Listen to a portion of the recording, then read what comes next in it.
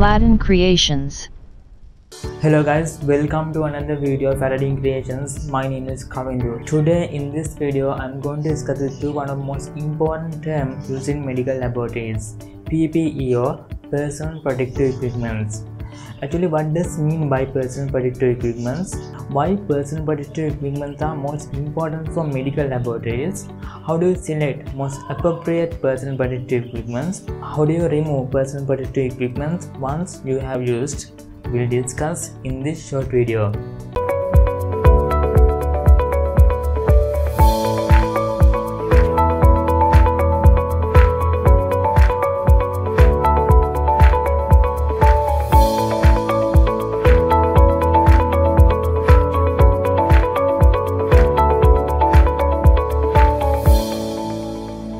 Basically, personal protective equipments are one of precautionary steps to protect yourself from any of hazardous or biohazardous materials. If we talk about the personal protective equipments used in medical laboratories, it is special clothing and other necessary wearings worn by laboratory professionals in order to gain the protections against dangerous and infectious materials that they encounter in the laboratories. This personal protective equipment creates a protective barrier between a person and hazardous material and then avoid the contact with those harmful agents. Why it is important for laboratories? Medical laboratories are full of dangerous and hazardous agents, including toxic chemicals, radiations, charms, biological infectious materials, and agents, splashes, etc. Therefore, we can use personal protective equipments to prevent or control the spread of infections and to refrain from exposure to dangerous agents in order to protect the health of ourselves and the surroundings. How do you select personal protective equipment?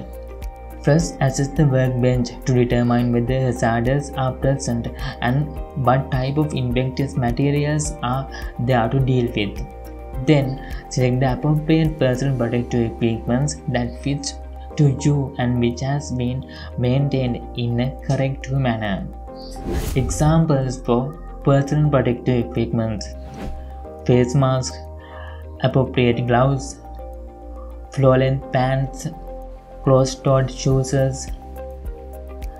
face slide, earplugs, aprons, gowns or lab coats, respirators, eye goggles, etc.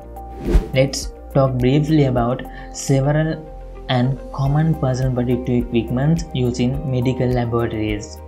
Face mask. Several types of face masks available in the market which are vary in shape and size. We can wear masks to protect our mouth and nasal area from droplet transmitted diseases agents and from aerosols. Goggles or face slides.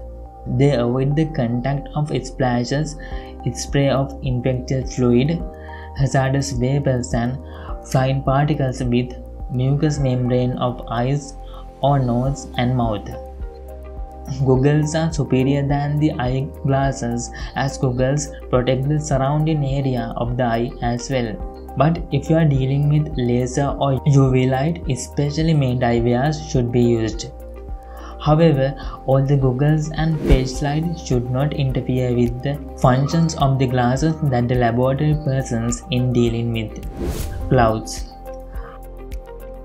There are various types depending on work you are involved: heat resistant, powder free, cold resistant, etc.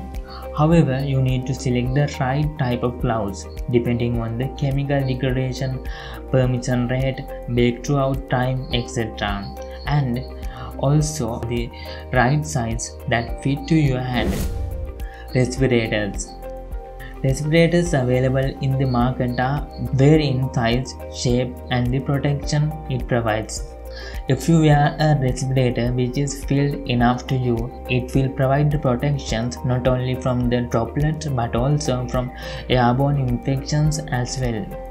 But if it is not fitted well, it is similar to that of face masks, gowns, aprons, or lab coats. They will help to protect your skin and minimize the exposure against the splashes, infections, droplets, abrasions, cut, vapors, etc.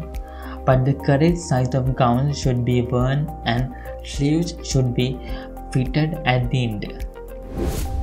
Foot covers. It is recommended for people who are having danger of foot injuries due to hazardous spillages, slip hazards, object piercing sole, etc. It is recommended to wear closed-toe shoes in medical laboratories, hearing protections, earplugs, or muffs. These items can be used in laboratories where there is an exposure to excessive noise. However, this can be rarely seen in medical testing laboratories. How to remove personal protective equipment once you have used. It is recommended to remove personal protective equipment according to the following order: gloves, goggles, gown or lab coats, shoes, mask and respirators. Since gloves are contaminated heavily than other personal protective equipment, you should remove it first. And once you remove personal protective equipment, discard according to the infectious waste controlling guidelines. Reusable personal protective equipment should be immediately cleaned after each use and store them in a proper way. Finally, remember, wearing personal protective equipment does not eliminate the hazard. They should be properly fitted and maintained. Not only the personal protective equipment, but also the good hygiene is very important. Well friends, I hope you guys enjoyed this video and gain knowledge about this PPE or personal protective equipment. So don't forget to subscribe my YouTube channel and hit the bell icon to update with more medical laboratory science and medical related videos like this. Thank you.